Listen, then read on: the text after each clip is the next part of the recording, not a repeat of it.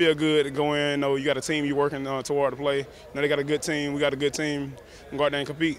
You as a senior and a leader getting ready to play your last game, what are you telling guys before practices like this as you prepare to keep the mindset where you want it?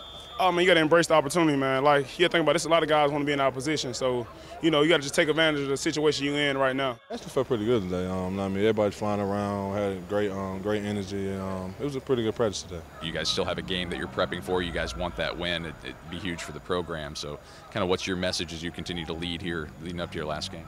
Really just keep everything that we've been doing this year, keep working. And I mean, it's not like we are off week, you know what I mean? But we still got to keep going.